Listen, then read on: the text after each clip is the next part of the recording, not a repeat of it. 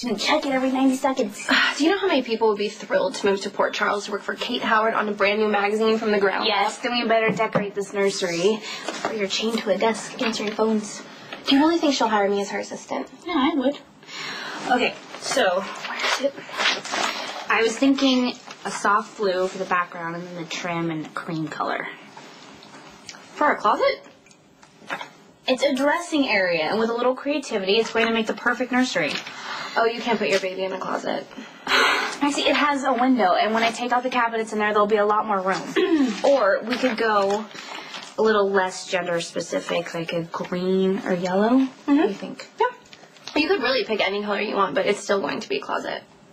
Well, I'm counting on you to make it cute. I can make it cute. Even cozy. But no matter what I do, it's going to be a closet. Yes, fine. It's going to be a nice little space. Would you want to sleep in there? Robin, seriously. Have you thought about how much this baby's going to change your life? I know that having this baby is going to change my life completely, but I'm thrilled. I mean, I can't wait to be a mom. Okay, Mom. Well, eventually your baby's going to want a bedroom, not a closet.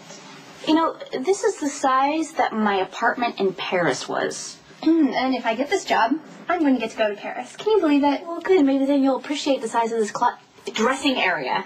Anyway, you know, babies, they don't take up that much room. Oh, really? What about baby books and toys and bath stuff and clothes, which you better let me pick out, by the way? Of course, I'm counting on it. Your baby's going to need towels and sheets and a crib and a toddler bed and a playpen, some little cars with pedals on them, a bike with little training wheels. Aww. Right, but that's years from now. You know, for the first year or so, all the baby will need is food and warmth and me.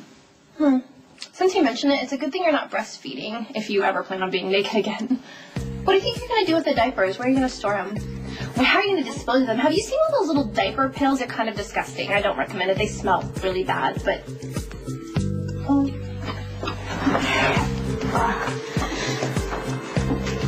Are you going to throw up again? I had no idea that morning sickness would make me this sick. Anything with ginger is supposed to help. Ginger ale, ginger tea, saltines, sometimes peppermint. It can be just a thought or a certain smell that brings that feeling up, so I won't mention the diaper pill. Please. Don't. Wow, you really know a lot about being pregnant. Yeah, I did a lot of research when I was faking. I guess the good thing for me is that I wasn't ever really pregnant. I mean, could you imagine getting as big as a barn and having to go throw up in the bathroom every 2 seconds? Disgusting. Don't get me wrong, I would love the bus line. Just not if it came along with that big fat belly. I mean, all you really have to look forward to is going into labor and then being sleep deprived for the next 20 years. And the stretch marks, your body will never be the same. I meant all of that in a good way. It's okay. I guess not everyone's meant to have children. Yeah, like my parents. Oh, come on. Frisco and Felicia love you very much. I'm not going to have this fight with you again.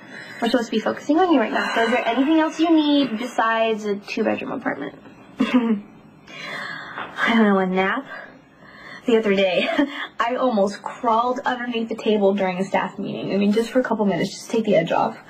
That sounds awful. It was. I would never admit it at work, but those long shifts are costing me more than they used to. Hey, you don't have to be a superhero. You have nothing to prove.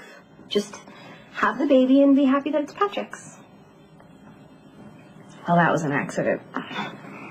You know, it's funny, if I ever said that to someone, they'd think I was lying, that I set the guy up, but you're like Georgie.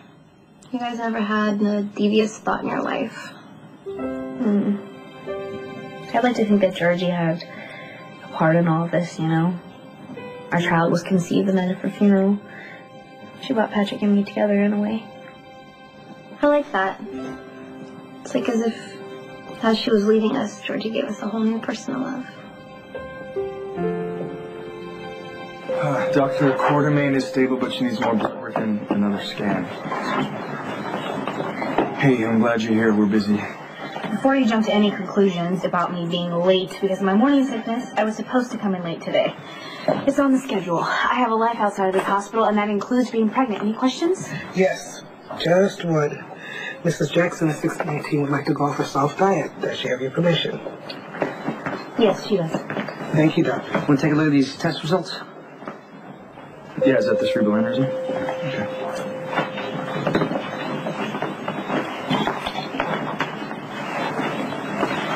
Hi, is Dr. Lee in her office? If she has any advice about morning sickness, I could use it. Mine is awful, which I'm sure thrills you. I lost the baby. I'm sorry, I didn't know. Thanks.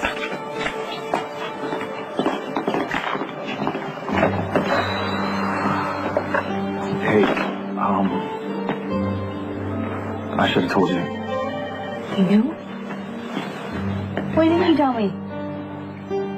I walked in to give Carly a neuro exam. She said I had to come back, and Carly and Jack just found out they lost the babies.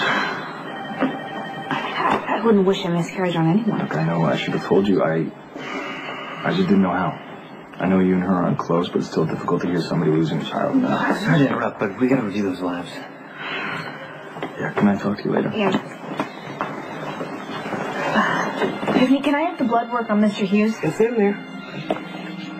You know what? Patrick can handle that. I'm going home.